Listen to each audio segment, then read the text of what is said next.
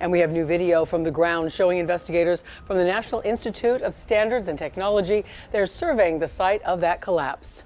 It comes as families remain at odds about the future of the site. And an investigation into the collapse continues at this very moment. Local 10's Christina Vasquez live with all the details. Christina.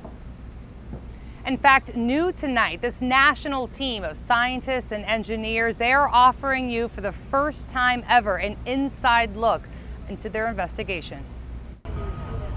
New video tonight of the federal investigation underway into what caused a portion of Chaplain Tower South to collapse. Here you can see the portions of the building preserved and tagged for evidence by engineers with the National Institute of Standards and Technology who investigate building failures. Help us determine what we see as the probable collapse mechanism that happened here.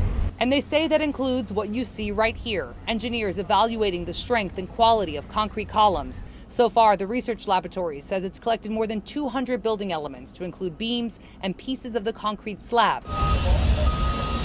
This as the recovery phase on site continues. Police releasing the name of the most recent victim to be identified, 79-year-old Maria Popa, a day after police reported her husband was also killed in the tragedy. We're dealing with lives here. And in a Miami-Dade County courtroom, we learned there is no consensus among families of what should become of the site. Some people want it sold and the proceeds immediately distributed.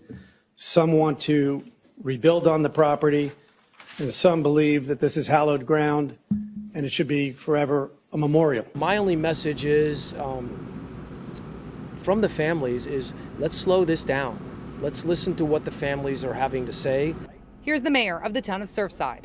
Let's try to get some consensus and let's not rush to do anything that's going to be a permanent solution for a problem that is still unfolding, that we don't know exactly how it's going to pan out.